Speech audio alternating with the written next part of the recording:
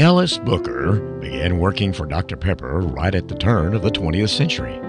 Through his more than 50 years of service as an employee of the Artesian Manufacturing and Bottling Company, later known as the Dr. Pepper Company, Mr. Booker became a trusted and valued member of the Dr. Pepper family. At a time when the employment of African Americans was not favored in many manufacturing businesses, Mr. Booker had a close personal relationship with Robert Lazenby, one of the company's founders. The closeness of the two men is evidenced in Lazenby's secret formula book, in which he wrote a note to the company treasurer, W.H. McCullough, mentioning Mr. Booker. In the note, Lazenby wanted assurance that Ellis Booker be retained and that his pay be increased whenever the business warrants it. Mr. Booker did indeed continue to work for the Waco Dr. Pepper bottling facility as a utilities and maintenance foreman long after Lazenby had retired.